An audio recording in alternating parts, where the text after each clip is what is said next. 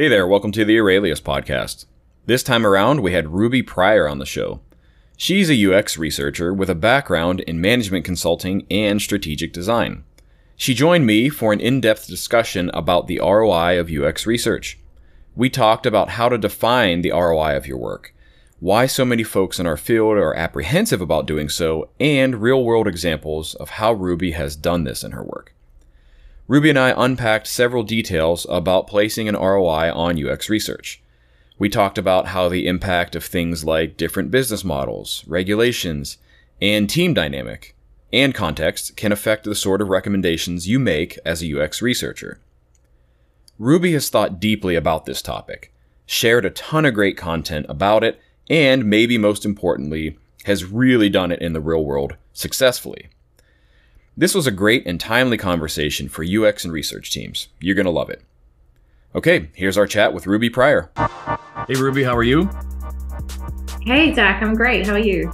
I'm doing just fine. Early for me, late for you. We're recording. I didn't realize that when I reached out to have you be on the show that we had such a wide gap in our time zones, but we made it work, and I'm glad that you were able to join us.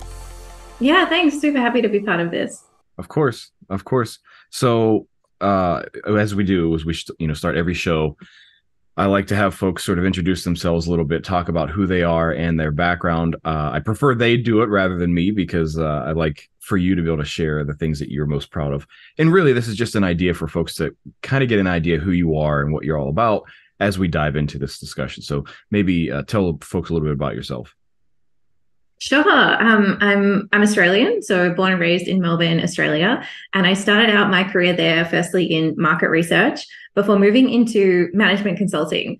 And I've actually probably spent the majority of my career working inside of management consulting firms, but always with this element of customer experience and human-centered design has really been a big thread throughout my career.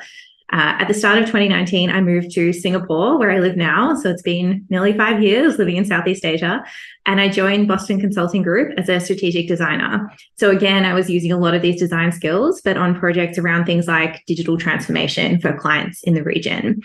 After that, I went in-house for the very first time and I joined Grab.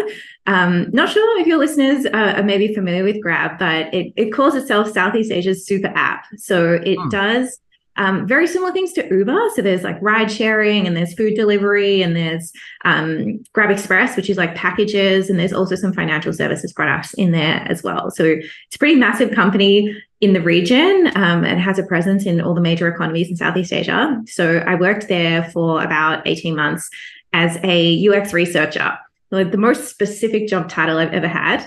Had a really great time there, but unfortunately was one of the casualties of the tech layoffs, which affected me in late June of this year. And off the back of that, I decided to start my own company. So really officially launched it only about 2 weeks ago, and it's called Rex. And my mission through Rex is to increase the impact that design has in the world. And I do this by offering training courses and programs to individual designers, also in-house for clients, as well as doing consulting work for clients throughout the world. So although it's a really new company, I've managed to get learners from 5 continents as part of my courses. And I'm really excited about what I've achieved and really eyes wide open for what the future has for me as well. Awesome. Well, congrats on that. I did see that you had started that company sort of fresh out of the oven. So congrats on that. Best of luck, obviously. You talking about your background too. There was a part of that that I didn't know was true in the management consulting. And that actually makes a little bit more sense to me now as to why some of the stuff that you've been sharing, some of the content you've been putting out that really drew me as an audience member of yours, and then to reach out to have a conversation on our show. That definitely makes sense as to more why this was the case. And so a lot of that was surrounding this idea of the ROI of UX. And, I think a lot of people want to know what that is. And a lot of people think or feel or believe that that's important. But especially given your background now, it makes a lot more sense as to why you would be writing and thinking about that kind of thing. I guess, what the first thing is I really want to ask is what inspired you to start digging in really deep on, quote unquote, the ROI of UX? Yeah, I think it's a great question. So part of it definitely is my background. So I think a lot of us don't realize what unique skills we have for quite some time. So when I got my first in-house UX role, it was the first time I'd really worked in a team of other UX researchers. It was the first time I was really surrounded by a lot of other designers in my day-to-day work. Like in consulting, often you would be in a team of generalists and maybe be the only designer on a case, or maybe only one of two. So when I was suddenly surrounded by all these amazing UX folks, and I realized, hang on a second, like I actually know a lot more about business than I thought. Because when you're surrounded by MBAs, the dynamic is totally different, right? Like you're not the business that feels a little bit different in that case. Yeah. Yeah, exactly. And so I started to realize when I was in house, like, hey, I actually do have a whole bunch of these skills and they're really useful. And I started to want different ways to talk about the impact that I was creating. Because often when we talk about impact, particularly as a UX researcher, we say, I helped a team make a different prioritization decision, or I helped a team optimize a flow that they're working on. And maybe I updated this many screens, I influenced updating this amount of content, or like this many lines of content, or whatever it is. But I just kept thinking, like, what about this last step? Like, why aren't we going this one step further? Like all of those types of activities inside of firms, you can put a value on those activities. And in consulting, consultants do it all the time. Like consultants are not shy about putting a dollar value on stuff, whereas I think designers are really shy about it. And I think part of the reason is a really beautiful one, which is like, we want to do it just because it's the right thing to do. Like we want to do it for the human motivation, because we want to create wonderful experiences for people. We want to put out beautiful products into the world just cause, like just in the mission to create a world that is more beautiful, more usable, and is a better experience. But unfortunately, like the rules of the game that the world has kind of set up for us means that kind of thinking is not always rewarded. So when I was in-house, I started to do a little bit of this stuff, and I started to talk in terms of, hey, by updating these flows, we were able to remove this complexity, which I hypothesized reduced, this number of calls to customer support. And even that was like a kind of the first time I'd really started dabbling in that. And then I realized, well, each of those calls costs a certain amount of money. Like we can go the next step further and we can put a dollar value. But to be really honest with you, like getting laid off was definitely a catalyst for ramping up that discussion to the next level, because the teams, I think, that are really competent at showing their value and talking a lot about the revenue that they're creating, the costs that they're saving, I think they're often the ones that fare really well during these leaner times. And I thought, well, I can talk like that too. So I'm just going to start doing it. And yeah, the reception has been pretty overwhelmingly positive so far. Yeah, I would imagine that that's the case. I mean, it certainly was when I was reading it, because I've placed a pretty high importance on that stuff throughout my career as well. And I would say for sure some of the stuff that you read, I hadn't really experienced the detail applied to some of the actual numbers to that. I can't remember the specific example, the first that I read, but I was like, this is like really, really well done.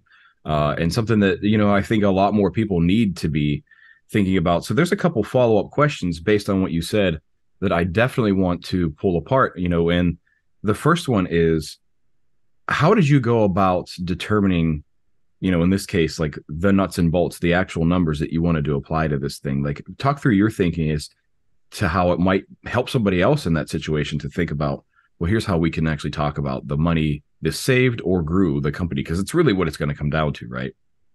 Yeah. It's the most important kind of framework to think about, like revenue and costs.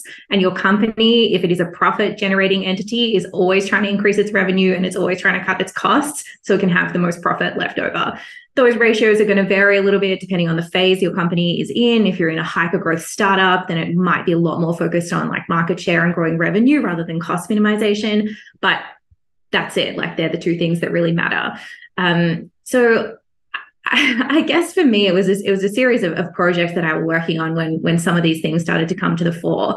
And I think the most important thing to start thinking about is that building stuff inside of organizations takes time and effort from lots of different people inside of those organizations. Most simplistically, let's say it's engineering, it's design, and it's product managers. Each of those people has a salary, right? So each of them essentially costs money per day.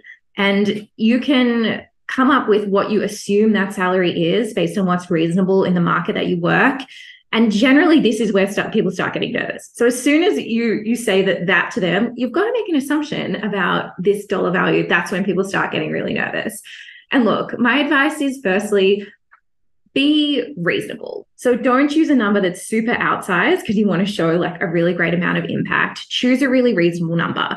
And you can get that number off, a website, maybe like Glassdoor, or sometimes job ads will have them, or maybe even just with folks inside your organization, you can just throw out like, does 10,000 a month seem vaguely accurate? And if people are on board, that's good enough. What's really important is that we go for reasonableness over 100% accuracy. It's actually not worth your time to find out to the dollar value exactly how much an engineer at this level versus a designer at that level versus a product manager at that level makes. What's important is that you are directionally correct and it's a number that stakeholders are going to buy into. So those are the kind of things we need to be thinking about when we make assumptions.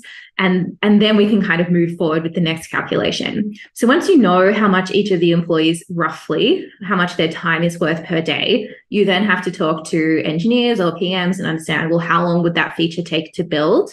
And then it's a case of just multiplying those numbers together and you come up with, okay, this feature would have taken us just in people time, approximately 50,000, 100,000, 125,000, whatever your number is. And that's it. And really the only assumptions you had to make there was how long it took, who was involved, and what their daily salary is. But even that way of thinking, I think, is really new to a lot of people in UX. The idea that we can then like parcel all of these disparate activities together into $1 number. And this is the kind of decisions that folks in UX should be influencing. We absolutely should be influencing, do we build feature A or do we build feature B? And do we build feature A rather than B, C, D, and E, which we know maybe from research aren't going to be winners? We have really strong hypotheses based off the research insights that we've got. And every time you're helping an organization deprioritize a dud, you're saving money. Like every time you deprioritize that feature that would have cost $100,000, that's a $100,000 cost saving. But people often don't want to go to that level, or they don't want to take too much credit, or they don't want to put a dollar value, but we absolutely can. And heaps of other people in the world of business are doing just that every day. And there's no reason that we can't be part of that.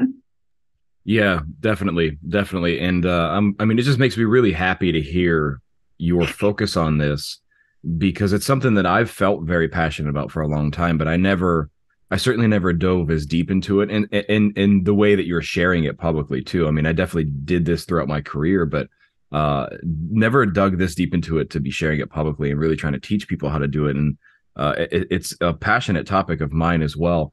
I have to, based on what you're saying, I think I already know the answer, but I just have to ask, like, do you see a lot of people in our field talking about this? I mean, just in terms of ratios, like, is it half? Is it 1 out of 10? Is it basically 0.1 out of 10,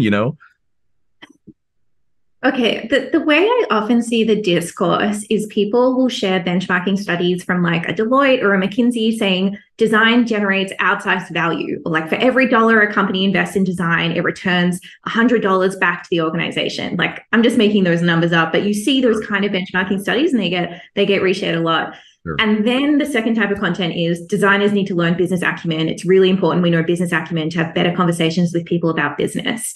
And I think a lot of the discourse kind of stops there.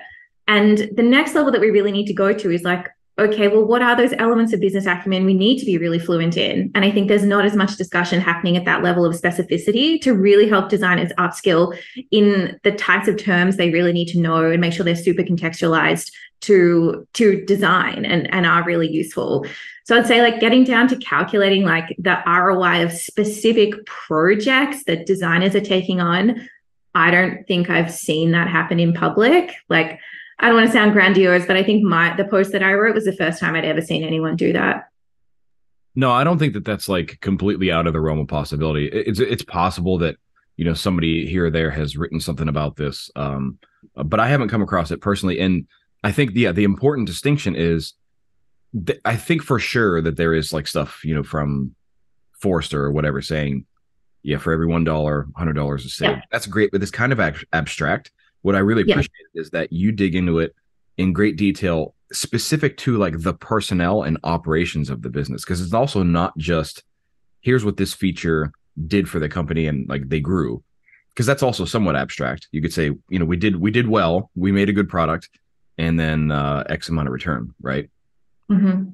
Yeah. But I think also like designers don't often take the credit they should for some of that growth. Like often when you work on a flow and you optimize it, suddenly we're seeing time on task go down. We're seeing task success rate increase. We're seeing conversion rate increase. And product takes credit. And why? Like design was absolutely front and center in making those decisions, on executing on the decisions that we have made. And we as a practice really should be standing up and saying, hey, we increase revenue. Hey, we cut costs, and really putting ourselves as someone in those discussions and not being afraid to really stand up and say, look, we impacted on these really critical business metrics in a meaningful way. Yeah, and that made me think of something else that I don't really feel like our industry talks a lot about too, which is this like compounding effect of the work that we do, which is frankly anybody who's in finance or like financial operations in any way, they're going to know the power of the compounding effect in these things. And so let's say even you improved conversion by 1%. That doesn't sound like a heavy duty thing, but compounded over a year, compounded over 5 years is a massive, massive change for that company. And that's not something that I feel like people have really thought about either. Like I appreciate the perspective you're bringing to this of not just this, massive, like flip the switch and look, conversion went up 500% in a week. Like that is very rare. And it's unlikely any of our work in our lifetime is going to do that, especially now in the way, sort of digital and internet world works. It's just not really going to be that impactful. But if you think about the compounding effect, and especially now think the cumulative, you're going to continue to work on that. And the compounding effect gets even bigger, if you're assuming you're working on the same product or feature too. Absolutely. And also considering the size of many of the organizations that employ designers, like we're talking market sizes of tens of millions, hundreds of millions, of billions of users in the case of some of these products. So really, it doesn't take much. It could be like 0.001% or even less probably upticks in some of these metrics to see really significant changes to the bottom line. Yeah, definitely. So, and the thing is, what I've always told people, I would love to hear your perspective on this. What I've always told people is the number one thing designers and researchers lack is an understanding of how the business works. And it was, you were kind of saying this as well. You read a lot about this where it's like, here's the business impact design can have. And then there's all these articles that designers and researchers need to understand business better. And this is not an abstract thing. It's when people ask me, well, what does that mean? I just say, do you know how your business makes money? In the department specifically that you work within there, do you know? And it's often the answer is no. That's the first place to start. I know that you don't want to be money motivated. You even mentioned this, right? Like a lot of the folks in our field kind of have this more altruistic vision of their work, which is fine. I'm not suggesting to get rid of that. But if you want to be able to speak to the impact of this, you got to know what's important to the people who determine the impact of this, right? Yeah, I totally agree. And I think the way you frame that is spot on. And I asked the exact same question. Like, do you know how this business makes money? Do you know what its largest generators of cash flow and revenue are? Do you know what its largest cost centers are? And do you know what the priorities of the organization are with regards to those? Because sometimes the organization wants to double down on where it's really strong. Other times they're looking to diversify. And so how clued in you are to the strategic priorities of the organization, I think is also a really critical part of business acumen. And I think when it comes to research, the way you see this manifest sometimes is researchers will make recommendations that just don't fly, because without realizing it, they may be suggesting like a fundamental overhaul of the business model of the organization. Like if your organization has never introduced like subscription model before and you're suggesting subscription model, that's actually a massive recommendation. And not to say you shouldn't do it. Like if you have very strong evidence and you have really good reasons to go for that, you should pursue it, right? But you've got to understand that you are suggesting a huge change to the way that organization does business. And therefore, the types of discussions you need to have, the kind of stakeholder management you need to do is really going to change. So I think as well as like how it makes money, we need to understand what the business model is. We need to understand the strategic priorities, and we need to understand the OKRs or KPIs of the organization. Because the other reality, I think, inside these really big firms now is that design and product as well, actually, it can be so fragmented that the product you're working on is just a couple of screens. Like, it's really such a micro flow. And in and of itself, that flow may not really make any money. Like KYC, I think, is a good example. So that's know your customer. And that's the onboarding flow for a lot of financial products where you need to get your identity verified. KYC in and of itself doesn't make anyone any money. Like, customers just have to do it, and then they can go and they can open the bank account or get the credit card or do the thing that makes money for the business. But KYC is absolutely critical to enable all of those things. So if you're a designer who's working on something like KYC, you still really need to understand, well, what are the priorities within this flow? Like, what are the OKRs that we need to work on? But also, how do they ladder up? And how do they connect to the other things in the business? Because you need to understand how you fit in to the bigger picture as well. And I think this is also where folks get like demotivated, because they're like, well, I'm only working on this really tiny thing. Like, how does that fit into the idea of an organization being profitable or cutting costs or whatever it is? But you've got to understand, like, zoom out a little bit more sometimes to really understand where your work fits. I love that. I love the fact that you touched on that, because the thing that sort of translated in my mind is that by understanding how the business works and your place in it, not just you individually, but like the team that you're on, gives you better self-awareness when you're trying to make recommendations. Mm-hmm. This matters a lot. Again, I'm sort of translating some of what you're saying based on some of my experience too, but this matters a lot because so a talk I gave in the past, I used an example of why somebody might not listen to your research insights.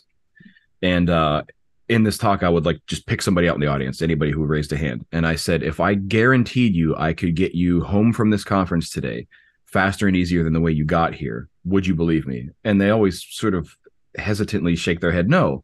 And I say, well, what's the reason why? And this is not a rhetorical question. Well, it's because I don't know where you came from. I don't know how you got here. I don't know how long it took. I don't even know if you're going back home after this. You might be going somewhere else. And so here's the point. I lack context completely, but I'm expecting you to take my recommendations. This is how it's seen in a business when somebody comes up and to your point, you should change the subscription model. And they say, you don't even know how our business works to suggest that out of the blues, to think that that's just a simple change. Like, it would give you this really, really well-tuned self-awareness to be able to make these suggestions and know how big of an impact they are to like approach them perhaps in a different way or not. Yeah, definitely. And often when I see, I've seen a lot of talks, I think, about business acumen, and a lot of stuff written about business acumen online as well. And often people talk about business models, and they'll say, okay, we need to understand that there's like subscription business models, and then there's freemium business models, and there's all these different types. But the reality is, like, no organization above a certain size is one type of business model. Like, they are layered on top of each other, and there will be, with Amazon, right? Like, it's got its subscription element in there to have that like reoccurring revenue, but it's also obviously like an on-demand, an on-demand business to purchase whatever you want. And then there's AWS as well. And we're talking cloud. Like, if we really want to think about all of the different elements in there, it's not enough to just understand conceptually at a high level that there exist these discrete business models. It's also about, well, what is the interaction of these together? And then how do they play out in my business? And how does the design work that I'm doing influence and interact with these different business models as well? Yeah, no, that's such a hugely important point, especially with companies that size. You bringing that up is really, really timely, because something I read recently came to recall based off of that, Amazon specifically, where, they're able to place these huge, expensive, and many times failure bets on like new products and services because of the base of business they have elsewhere, specifically like AWS. So yes, it is one of the largest retailers in the world, but AWS is actually like a humongous bedrock of their business. And so even just thinking about that in and of itself, if you are working at a place like Amazon and you're on the AWS team, as opposed to this experimental new product team, your attitude and approach to things, it requires you to take a different approach. Because if you are at AWS, knowing that is the bedrock of business, in that business, I can imagine priority one is being risk averse. We do not take a chisel to the bedrock of our business, right? However, if you're on another arm of that business and it's an experimental new product that is hoping to become one of these profit generating divisions, swing big. Maybe things aren't as well as established, and you understand that like the bets here are different than they are in something that is the core foundation of our business, and you're suggesting that we change it just because, like that's not going to be received all that well. I think that's a great point. And I think it's something that I'm starting to see more discourse around in terms of how where you are inside of an organization can have such an impact on the work that you're doing, but also the career that you build. And some of this, I think, is kind of unfair. Like, it can be that if you get to work in part of the business that's doing these like innovation projects, is really glamorous working with new technologies, that this gets a lot of eyeballs, you can get a lot more visibility, and it can be really great for your career. And on the other hand, if you're working on something like internal tooling or something like that, that doesn't tend to get the same kind of recognition. And I think it's an important thing to think about if you are the manager of an organization or the director of an organization, is like, how do you make sure that these opportunities are distributed kind of fairly throughout the folks in the organization, so everyone gets to flex the skills that they really want to learn, maybe despite working in different parts of the business. Yeah. As a leader, I mean, that would be something to be really mindful of. Of course, knowing that there's a certain box that you probably have to work within, that you're just it's not gonna probably exceed the bounds of that box. And that is true. I think you're right, where it is unfair, but also like just be something to use a phrase that be eyes wide open as you go into your work, right? Of knowing like what kind of impact you can have. There's nothing wrong with being a designer on a system that is meant to be 99.99999% reliable. Maybe it is not as exciting as some other people prefer, but there's nothing less noble about that work and you making sure that stays that way, because a lot of people's lives and careers probably depend on that. And you're just helping support that, right? Like there's nothing wrong with that. On the flip side, if you say, yeah, I'd prefer to kind of have this more rock star trajectory working on like the big sexy projects that make headlines, then just be really mindful about that as you're choosing your work, right? Or the teams and companies that you decide to work with. This reminds me of something. This is very long ago. We had Erica Hall on the podcast as well. And I think one of the things that she was saying, an example she used is like, yeah, understand like the place that you're in. If you're working at like on an airline website or for an airline, there are certain like regulatory reasons why some things and some products and services just can't be innovated. It doesn't matter how much evidence you have. It doesn't matter how much the customers want it, right? It just can't happen that way. And so like understanding where that is and choosing to be okay with that or not, I think is really important. But either way, knowing how that business works will really help you apply yourself in that business to make an effect in the best way possible. And I actually think you've also touched on another element, which I would kind of consider business acumen as well, and that is understanding regulations.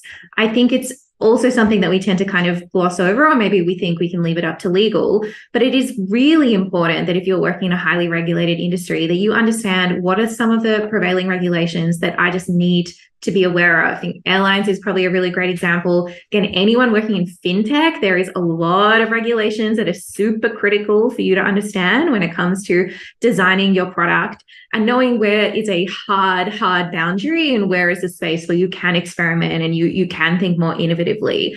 And I think there's more content starting to come out about designing in highly regulated industries, but it's also an area where I think people could develop a really interesting expertise and speciality as well.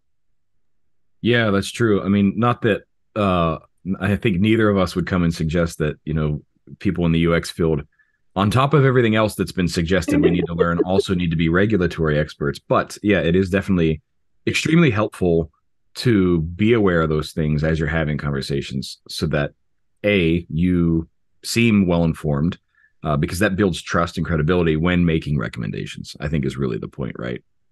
Totally. And I think that's one of the best skills you can learn no matter what your career is just how to have really good, intelligent conversations with people who have a specialty that you don't.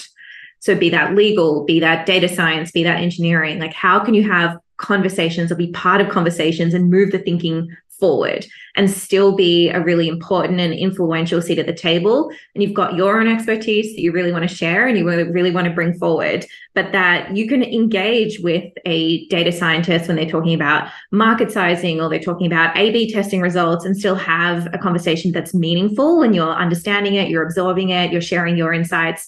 I think these are some of the best skills that you can develop in UX or really any job at all. Yeah, awesome.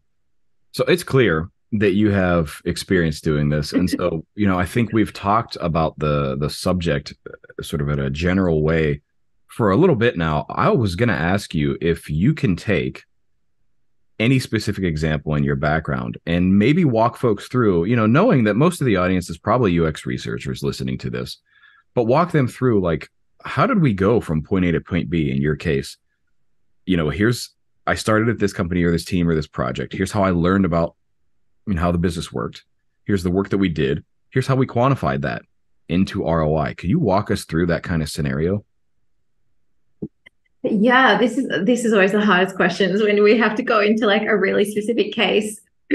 So I would say, I was first exposed to like this type of thinking when I was working in management consulting. And one of the wonderful things I think about working in consulting or agency life is that you do get exposed to this incredibly broad array of different clients and of different industries. And a long time ago, I was working in insurance and we were working with a client who wanted to think about some new products and services. And they wanted to get a sense of this, if it would make sense, essentially, to go in and to enter kind of a new space for them. And so we did a lot of the really great design work. We did a whole bunch of research. We did some service design. We were mapping out what this could look like. But as part of that, we needed to understand, well, what is the addressable market?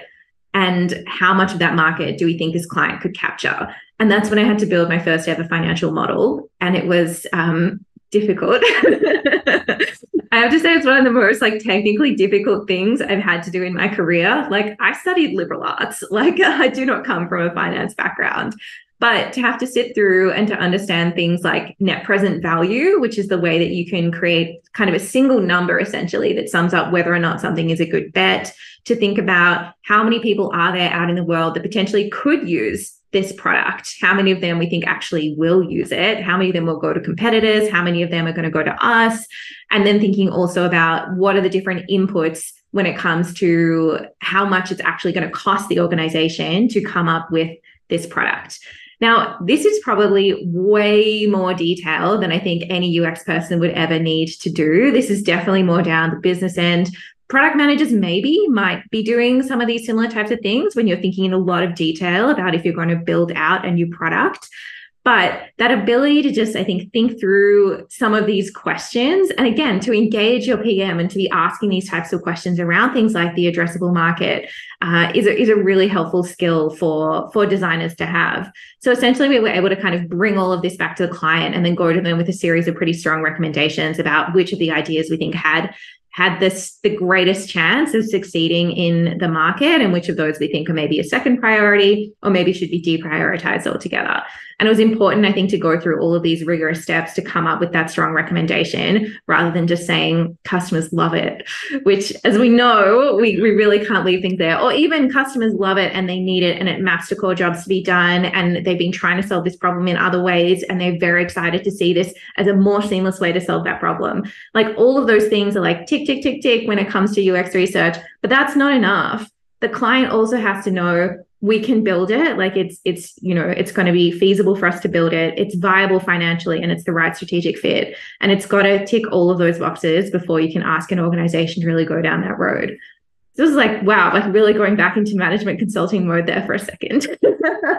Yeah. But the thing is, this is actually really, really important because whether it's your core responsibility to put those together or not, if you're in UX and UX research, you were part of that conversation, whether you realize it or not.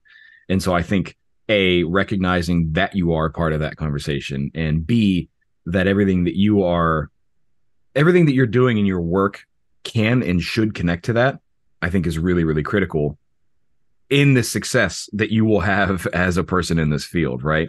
To be able to understand that we can connect to those kind of things. So it's, just to kind of summarize a little bit of what you were what you were saying, what you did there is really you started by talking with the customer and the stakeholders.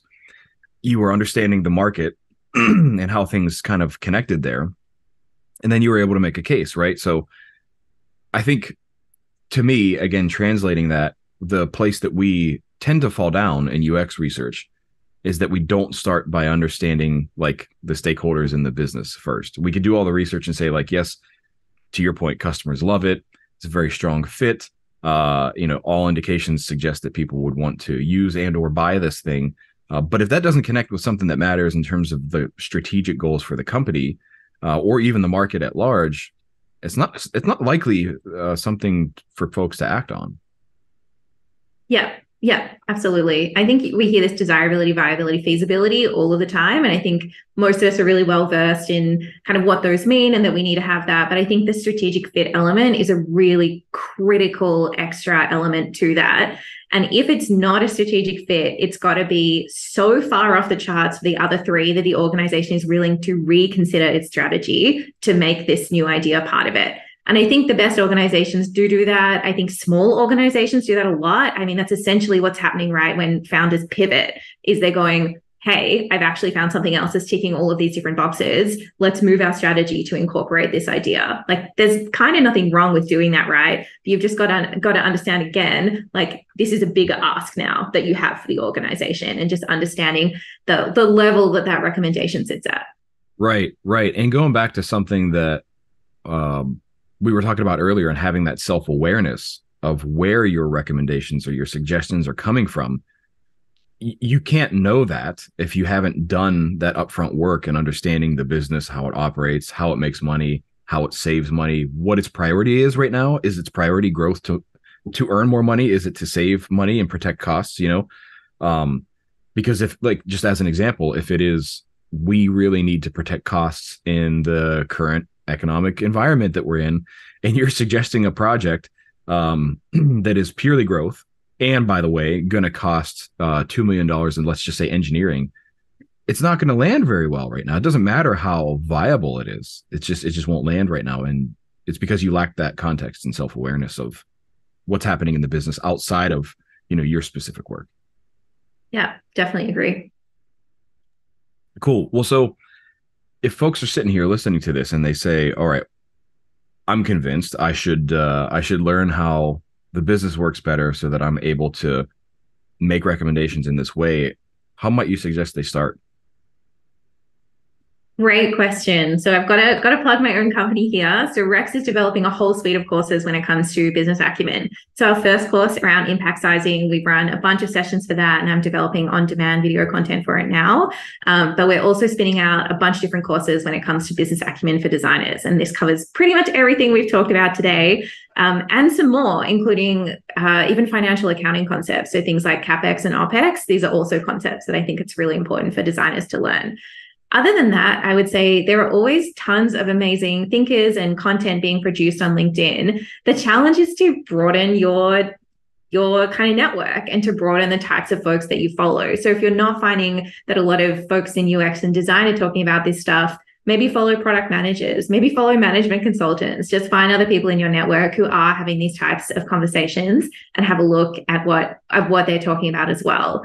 I also think, like, often it can be kind of conceptually easier to understand some of this stuff when it comes to startups because they're smaller. Like, once we get to business like Walmart or something, the scale there is just so off the charts. It can be quite overwhelming to try and break down the business model. Whereas often for startups, they're selling a single product and they have a singular business model, particularly at the very beginning. So I think there's always like tons of fantastic podcasts and content being produced by folks in startup land that maybe is a really good kind of entry point to start thinking differently about business models and building your comprehension and understanding. Yeah, that's a really great suggestion, especially for startups, because you're right. The business model tends to start a lot more straightforward before a company scales, and being able to look at that, I think, especially if you were to work in a larger company, you could essentially look at the department you work in as a startup within that. Although that's likely not the case, but just think about it like it's a smaller business model within a much larger or complex organization. So yeah, that's a really, I like that suggestion quite a bit. Although I'm curious what you would say to folks listening to this, and I'm presuming, but I'm curious what you would say for folks listening to this in the field saying, yeah, that's all great, but why do we have to justify the ROI of our work when others don't? So I can imagine people are sitting here thinking, I don't hear engineers constantly having to justify the ROI of their work. I don't hear product managers having to justify the ROI of their work. Curious what your reaction to that would be. Yeah, I don't want to have to justify the ROI of my work either. Like, I agree. I think it's really that simple. I think there's no one wandering around that's like, me, measure me. Like, it's not a desire, I think, that a lot of us have, right? And ideally, the work should speak for itself. But in one's own career development, or when one is a manager of a team inside of an organization, it is almost never the case that the work a team is doing will speak for itself. And if it does, it's speaking to a really small audience. And if you want to demonstrate your impact beyond your kind of immediate team, that's when you need to start developing kind of different techniques to demonstrate that impact. And I think the other reality is actually a lot of those teams are calculating the ROI of their work and they are demonstrating their impact. We just might not be aware of it. So product managers and potentially engineers and data science and all, they probably are saying, I worked on these products and I was a core contributor, or I was the leader of the product, and it created this much value for the organization. And often whoever it is can say that like they own those metrics, then they get to take credit, and that shows up as kind of like their ROI of their role. So I think probably more of it is happening than we recognize, because maybe we're not looking out for it, or maybe we're not part of those conversations. But I think it's kind of happening all the time. And we can get in on that if we want to, or you can decide to take a step back if you do. But in my opinion, it's just another tool that you have in your toolkit to demonstrate impact and have these types of conversations. And yeah, ideally we wouldn't have to do it, but kind of the way our current systems work, I think it's better to know how rather than not. Yeah, I really appreciate the way you answered that, because what it sort of illustrated to me is this concept of like own your own narrative. You can choose not to learn in the ways to communicate the ROI of your work, specific UX research, but someone else is going to do it for you if you don't. And to your point, yeah, I mean, this whole like context and self-awareness thing, I mean, we probably just don't realize that it actually is happening in other areas of the business. And maybe it's a newer concept to us, and that's why we have to deal with it now. But it likely is happening elsewhere. And then if it isn't in any function of the business, somebody's doing that, because businesses don't operate for, touchy-feely. They operate to make money, right? They operate to meet some financial means or end. And everything about that is typically done in order to optimize that, right?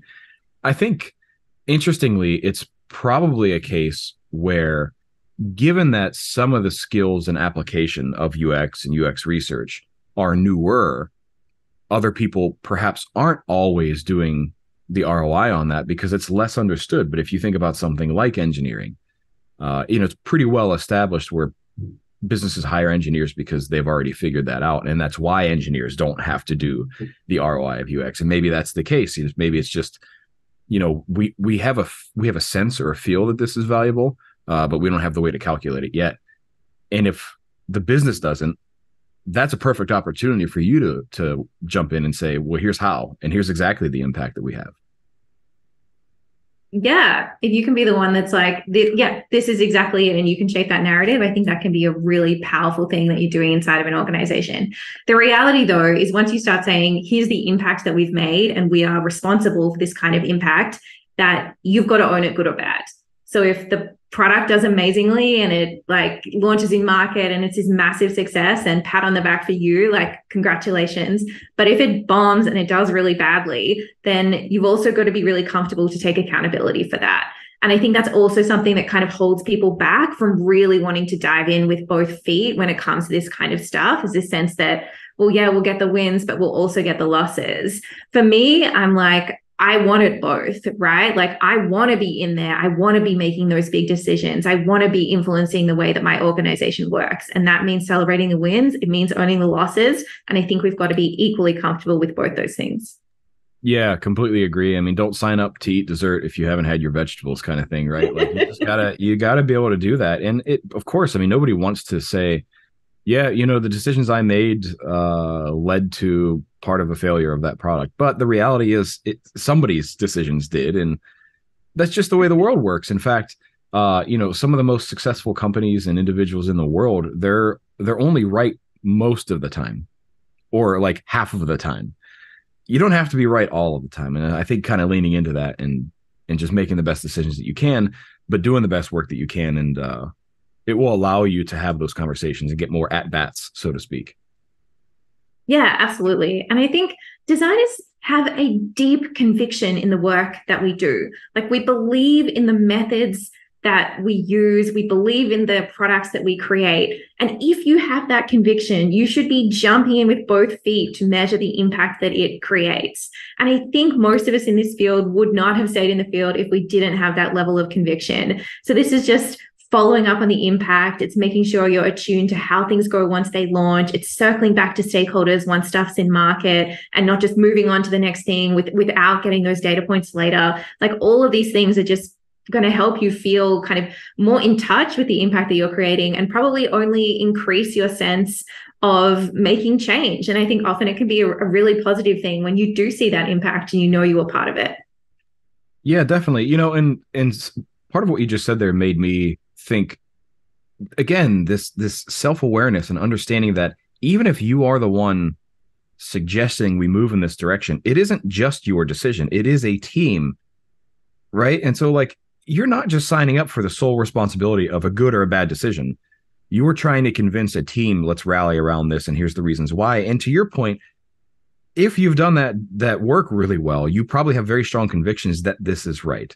And it is your job, it is your responsibility to get the team behind that and say, we're going to sign up for this, because that's what the team does. It's not one person that should get an award when a product goes really, really well. And it's probably not just one person that should, be blamed, so to speak, when things don't go well. It is a team. And you have a really critical function in that, in shaping the team's perspective and opinion and convictions on that based on the work that we do. Yeah, agreed. Design is a team sport, and I think that's one of the best things about it. Awesome. So as it happens, time runs out, and we have to be respectful of that, right? One of the things that I like to do at the end of every episode is I ask the person that we chat with if I forgot everything that we talked about, and somebody came to you and says, hey, Ruby, what was the main point? What's the main takeaway of the conversation you had on the show? How would you answer that? I would say that designers are a really core part of creating impact for organizations, and that we should celebrate the fact that we can do that by learning more ways to understand and communicate that impact. All right, right on. And we talked about a lot of ways you can start by doing that. Now, if folks were curious to learn more about the kind of content you're sharing, continue the conversation, anything like that, how can folks find you, and tell us where they can continue that conversation? The best place to find me is on LinkedIn. Just search Ruby Pryor, and I'm sure that I will come up. Yeah, right on. And we can have a link to your profile in the show notes for this episode and our blog as well. Anything else you want to share with folks today that we didn't get a chance to talk about? No, I think we're pretty good. Cool. Yeah. And we're going to have links to your new company as well, Rex, and your LinkedIn profile, all that stuff. You'll be able to find Ruby, continue the conversation about any of this stuff. I encourage you to do so. Very active on LinkedIn, sharing a lot of really good stuff there. So I think it's a great resource, despite a lot of people's aversion to LinkedIn these days. Ruby, really appreciate you taking the time. Excellent conversation. Very needed, I think, in our industry. And I hope that this just helps kind of push that forward. Appreciate you jumping on and taking the time to chat today. Thanks so much, Zach. Have a really great day. All right, everybody. We will see you next time. This podcast is brought to you by Aurelius, the platform designed to help you gather research data, make sense of it fast, and turn it into insights and action. It's a central place to search and share all of your research data and insights. You can try Aurelius for free with a 30-day trial by going to aureliuslab.com. That's AURELIUSLAB.com. If you enjoyed this episode, give us a review on iTunes and let others know. You'll find all the links and resources to each episode on the show notes at blog.aureliuslab.com. Catch all new episodes of the Aurelius Podcast almost anywhere you listen to podcasts, like iTunes, Spotify, and more. Stay up to date when new episodes come out by signing up for our email updates on our website.